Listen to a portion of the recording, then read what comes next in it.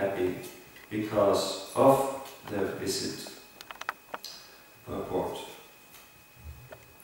As stated in Chaitanya Charitamrita, Madhya 22.54, Sadhu Sangha Sarvaka Sastrakaya Lavamatra Sadhu Sanghe Sarva Siddhihaya. Association with devotees is recommended by all the Shastras because by even a moment of such association one can receive the seed for all perfection. In the beginning of his life, Ajamila was certainly very pure and he associated with devotees and brahmanas. Because of that pious activity, even though he was fallen, he was inspired to name his son Narayana. Certainly this was due to good counsel given from within by the Supreme Personality of Godhead. As the Lord says in Bhagavad Gita 15.15, Sarvasya chaham redisanya vishto matasmiti jnanama puhanam cha. I am seated in everyone's heart, and for me come remembrance, knowledge, and forgetfulness. The Lord, who is situated in everyone's heart, is so kind that if one has ever rendered service to him, the Lord never forgets him.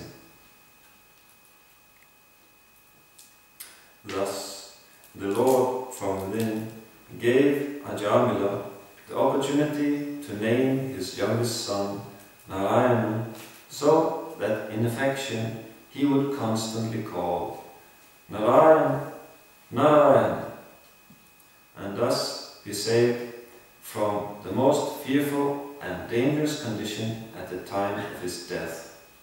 Such is the mercy of Krishna.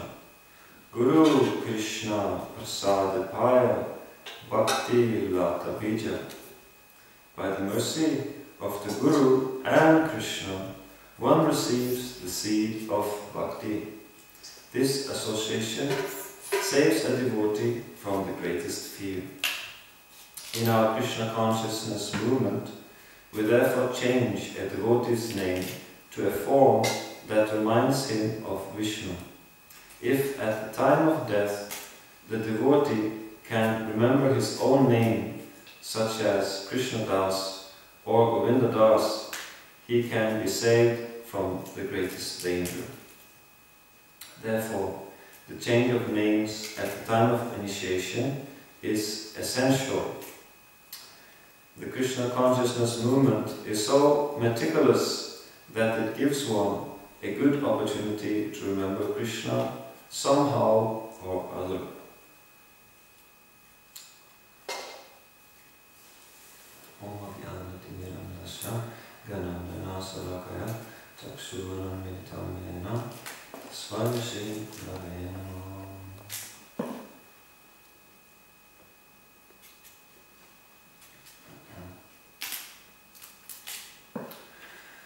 So Ajamila is regretting very much his past sinful activities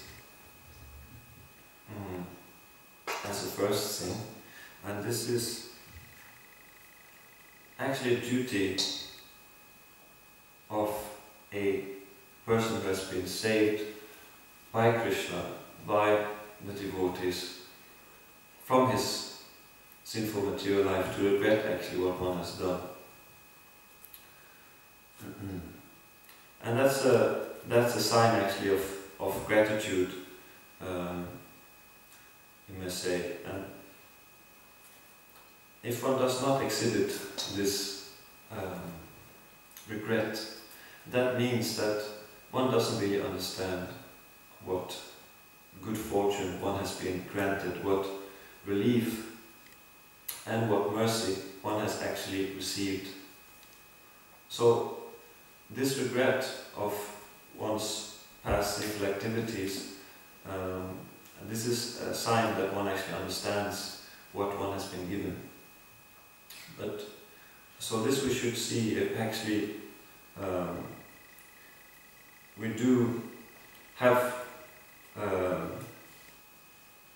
you can say, understood properly actually what kind of mercy that we have been granted, and that we always exhibit the proper gratitude for that. And that's something that's easy in the beginning, because when we come out of the material life, so to speak, when we're fresh out of the illusory energy, having been merged into the illusory energy and madly trying to satisfy our senses somehow or other, when we get relief from that dead end, you could say, process, then we feel, most of us, we feel some gratitude and some relief. But the problem is that that feeling, it may go away, it may be replaced by so many other sentiments. As we know, this world is always flickering. It's always on the move, so to say. And that Krishna says in the Bhagavad Gita that in this world we have the three modes of material nature, and they're competing for dominance. So that means that that feeling of sincere gratitude, that may be replaced by some other sentiment, some other feeling. And that's where devotees may experience some difficulty in the process, when some other sentiment comes to take the place of that gratitude, and that may be caused by many different things or many different situations. And most often is that it's our conditioned nature here, having been in the material world for innumerable lives, that one tendency we have is that we take things for granted. Like, that's of course is connected with our desire to be God, because having the concept that we are enjoyer, we think naturally everything should be ready to serve us enjoyment. And we think that naturally this should just be automatically, it should be no effort because we are God. So that means that everything should come very easy, we should just enjoy.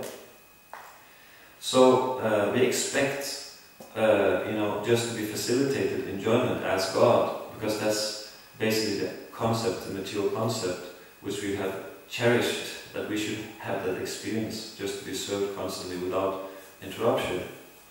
So we can say, we can take it like that, that this concept, it leads us to take things for granted. Because we want to be enjoyer, we can easily take things for granted. That's the material desire which is ingrained deep within the core of the heart. And that leads to taking things for granted. And unfortunately, we take that into the devotional process. When we've been saved by Guru and Krishna, unfortunately this programming, it sort of like sneaks back in. And you become an enjoyer or taking things for granted in the process of devotional service. And that is how that gratitude, it gets replaced with some other sentiment. It gets replaced with a negligent and you can say demanding attitude, like why is the happiness not always there? You know, I came to Krishna consciousness to be always happy. Why am I not happy? Like that, wanting to be served happiness. But that's actually the material concept. And it is a lack of gratitude, demanding, wanting to, having Krishna serve us happiness. That is actually sneaking oneself, or the material sentiments, they're coming back again. So when these things happen, then we start as to take the facilities of devotional service for granted, and we start to be negligent towards the devotees, and that's where the trouble starts. When we start to neglect the devotees, then that gratitude, it will pass in the background, and our mind will be filled with undesirable sentiments that give us dissatisfaction. And because the mind is dissatisfied, it becomes agitated. And with the agitated mind, you know, that can lead us anywhere. That can take us any place. So we want to take care that we don't develop a dissatisfied mind. That we don't allow the mind to become dissatisfied. Because that is one of the 3 items that's very much important in satisfying the Supreme Personality of Godhead. It is mentioned in the Bhagavatam 3 things which will satisfy the Supreme Personality of Godhead. And that is M, to be merciful to other living entities, S, to be satisfied somehow or other, and C, to be controlled, to control one's senses, one's mind and senses from sense gratification. These 3 things. So among these 3 things, being satisfied, that's one of the items. And Narada Muni says that by cultivating these 3 things, that one can very quickly satisfy the Supreme Personality of Godhead, Janardana. So this is actually very important, because in the beginning we feel enlivened, and like that everything is fantastic. The devotees, they are all fantastic, and the temple is fantastic, prasadam is fantastic, everything is wonderful and transcendental and, you know, spiritual. But then maybe that is lost, that sentiment is lost along the way. And then we should understand that unfortunately this is not the fault of the devotees, it's not the fault of the facility, it's not the fault of Gornitai, it's not the fault of anyone. It's just the material tendencies that are creeping up. And we should know that we have to practice this one thing, to be satisfied. That in order to have that ananda which we're looking for, because we want ananda, is ananda mahabhyasa, we're searching for eternal jubilant happiness, then the basis of that is satisfaction, that we're satisfied, that we don't allow the mind to develop dissatisfaction. And so we have to take it as an exercise. If our mind is prone to become dissatisfied, if it goes, if it's, we may even take an example, like the record, the LP record, if you also know these things. Vinyl records, sometimes they develop a small, you can say, cut or groove in the track, and that means that the song would not progress. It would just go. The needle would go into this, you can say, this cut in the record. So that way, our mind may go towards, you know, one point. Be prone to go to dissatisfaction in that way, over and over, repeatedly, again and again. So if that's the case, then we can observe that we have a tendency, that our mind has a tendency to become dissatisfied. It easily becomes dissatisfied. Then we have to work in a way to keep that mind satisfied at all times. How do we keep our mind in a satisfied condition? Because if our mind is satisfied, then we'll be able to perceive Krishna, and we'll be able to serve Krishna. But if the mind is dissatisfied, that's the only thing we'll see the dissatisfied mind. And that ultimately will lead to havoc. So seeing the dissatisfied mind, which understand we don't want to see that, that's a sight we don't want to see. We want to just that the mind is satisfied. Because this is one of the 3 items necessary and essential for satisfying the Supreme Personality of Godhead. To be merciful to other living entities, to be satisfied somehow or other, and to control the mind and senses from sense gratification. These 3 things, MSC. So this is the first thing that Arjuna, he expresses, and then he expresses gratitude. He mentions that because of my previous spiritual activities, I could see those 4 exalted personalities who came to rescue me. Now I feel exceedingly happy because of their visit. So he's expressing his gratitude. And we should also make it a point to be happy about the devotees. Like, we should generate some sense of affection for the devotees. And we may ask ourselves, how do we become really affectionate and attached to the devotees? Now, what is it that leads to a feeling or a sense of love, you can say, an attachment between the devotees? That's a very important question, actually. And if we study the Bhagavad Gita, as we know, the Bhagavad Gita has 4 very important verses. In the middle, towards the middle of the Bhagavad Gita, there's, in the 10th chapter, there is Chaturshloki, which is from 10:8 till 10:11. And the first verse, 10:8, it starts with Krishna presenting himself.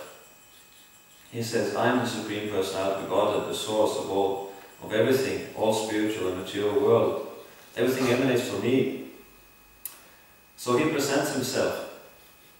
And he says, because he says that I'm the Lord, the wise people, they worship me with all their hearts. And then he goes on to the next verse. Then he immediately gives the process. He immediately gives the activity. What should be done? He says, Matchita Madgata Prana Bodhayanta Parasparam Katayantas Chamamita Tushanti Charamatita. And that means the thoughts of my pure devotees dwell in me. Their lives are dedicated to my service, and they derive great bliss and satisfaction by always conversing about me and enlightening one another. So the devotees derive great bliss and satisfaction by always conversing about Krishna and enlightening one another. So this is actually a very, very important clue of how one becomes attached to the devotees. Because we have to see here what's our proper relationship. What actually is our interest? Because some self-interest is also required. Self-interest is a sign of intelligence. So what is our self-interest on the ultimate spiritual level with the other devotees? And actually, the whole clue is given in this verse. Bodhayanta parasparam katayantas tamamtam. Bodhayanta, enlightening one another. Katayantas, conversing, conversing about me. They derive tushyanti charamanti tushyanti, satisfaction, and ramanti, great bliss. So we want to have satisfaction and we want to have bliss. And we should know that the devotees, they are the source of that. They are necessary elements. They are necessary for us to be satisfied and to have bliss. Actually, we find we cannot avoid the fact that devotees, they are the source of our satisfaction and bliss. We need the devotees in order to be satisfied and blissful. So how do we get that satisfaction and bliss in the association of devotees? That we get by speaking about Krishna and by enlightening each other in the science of Krishna consciousness. So when we take that from each other, then we can understand the value, the real value of the devotees.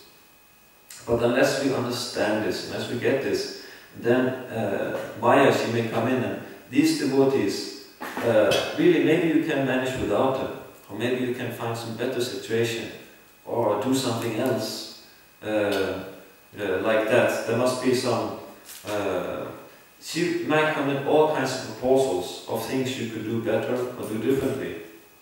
If we don't value, if we can't find any value of the devotees we have around us, we can't really properly estimate the importance to us, then Maya, she may come in with a proposal that we may accept and which may lead us to a much more unfortunate situation.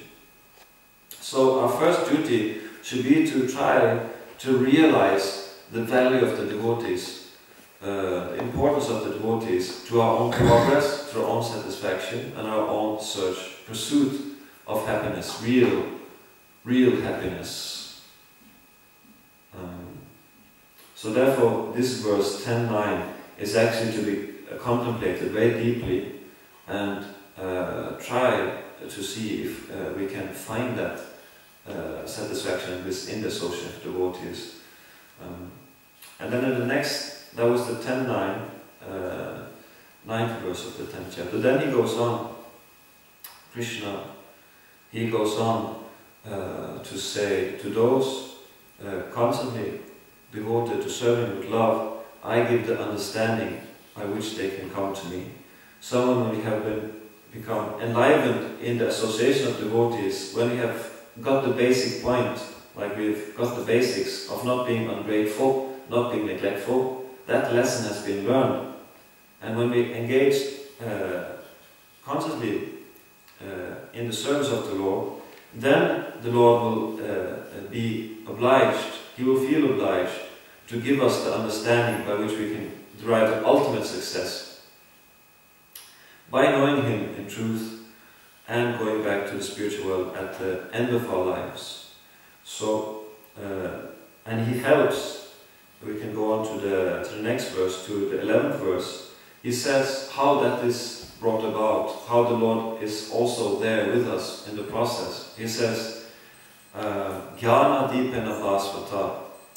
He says, with the lamp of knowledge, from within the heart, I destroy the darkness born of ignorance.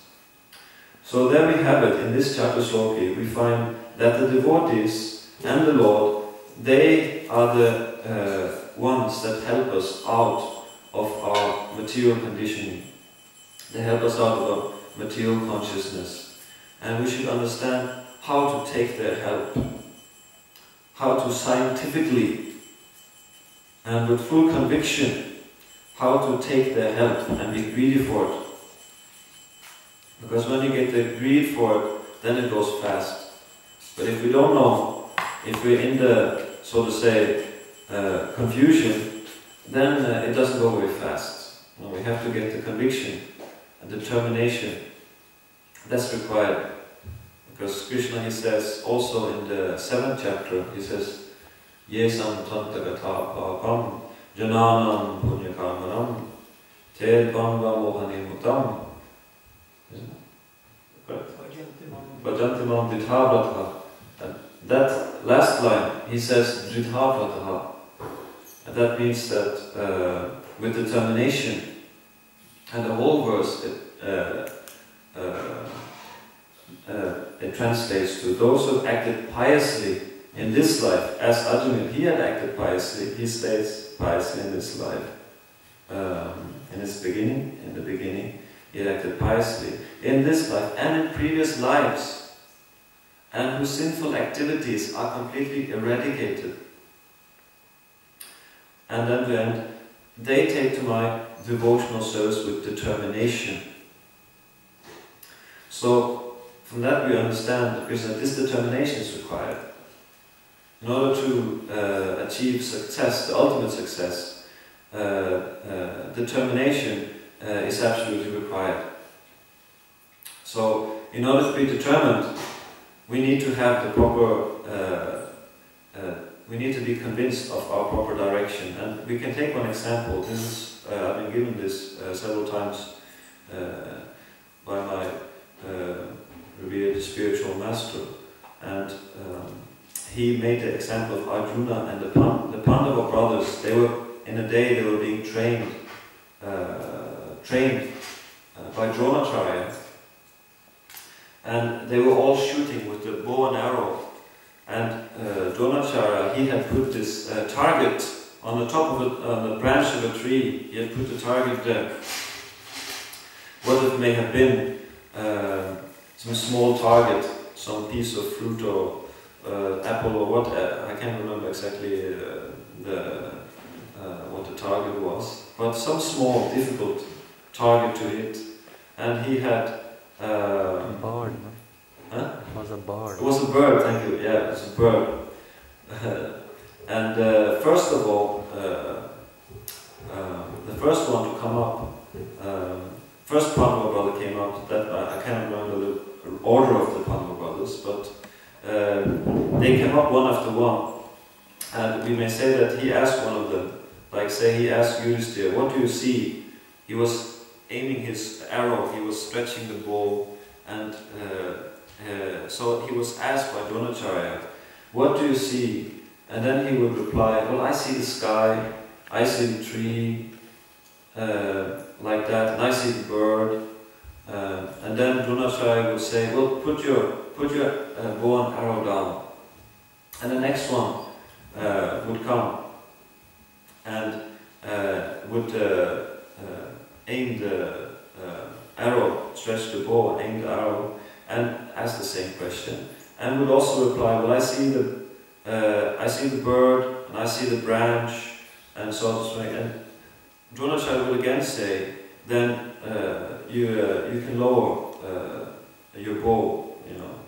You're not ready to shoot yet. But when the turn came for Arjuna, then he stretched the bow and aimed the arrow, and Dronacharya asked him, what do you see? And he replied, I see the eye of the bird, and I see nothing else. And then Dronacharya would say, shoot. And then he would shoot and he would hit the bird. He would hit. And the lesson from this is that in order for us to hit the target, we need to have one direction. The aim has to be exactly to the point. And we have to have force. And then the arrow will go and hit the target. And we can say, if the aim is not proper, we don't have a correct, aim to the target, we'll be reluctant to put force, because if we don't know, if we're not convinced exactly here, like this we do it, this is the proper way, this is exactly how we do it. If we don't have this conviction, we'll not be able to put force. And then, if we can't put force and we don't have direction, we will not hit the target. So,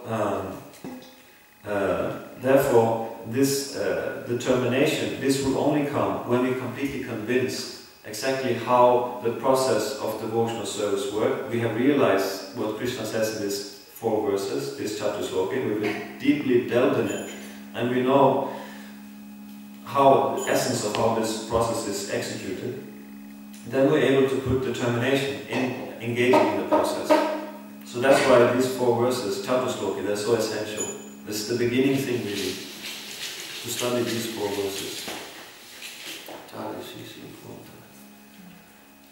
So this is 4 verses that we should know very well by heart, and we should preach these verses to new ones, that they will be able to easily get the essence of Krishna consciousness. So these 4 verses, we should spend some time with them and really learn them very well by heart. And that we can simply, on the basis of these 4 verses, we can explain the whole essence of Krishna consciousness. So if we start anyway to study the scriptures, these 4 verses, they're actually the best place to start. This was some points of how we can actually keep a satisfied mind. We can always be grateful, and we mentioned some items necessary in order to stay in a satisfied condition and properly execute Krishna consciousness. And the purport itself, it also has one very interesting point which I thought to speak of.